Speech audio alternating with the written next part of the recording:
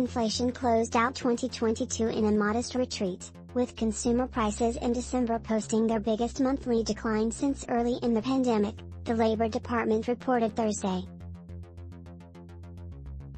The Consumer Price Index, which measures the cost of a broad basket of goods and services, fell 0.1% for the month, in line with the Dow Jones estimate. That equated to the largest month-over-month decrease since April 2020, as much of the country was in lockdown to combat COVID.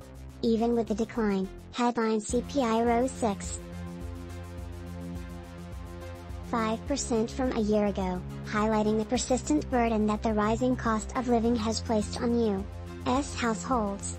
However, that was the smallest annual increase since October 2021. Excluding volatile food and energy prices, co-called core CPI rose 0.3%, also meeting expectations. Core was up 5.7% from a year ago, once again in line. A steep drop in gasoline was responsible for most of the monthly decline. Prices at the pump tumbled 9.4% for the month and are now down 1.5% from a year ago after surging past $5 a gallon in mid-2022.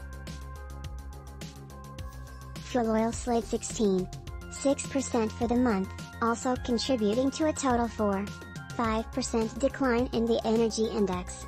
Food prices increased 0.3% in December, while shelter also saw another sharp gain, up 0.8% for the month and now 7.5% higher from a year ago. Shelter accounts for about 1/3 of the total CPI index.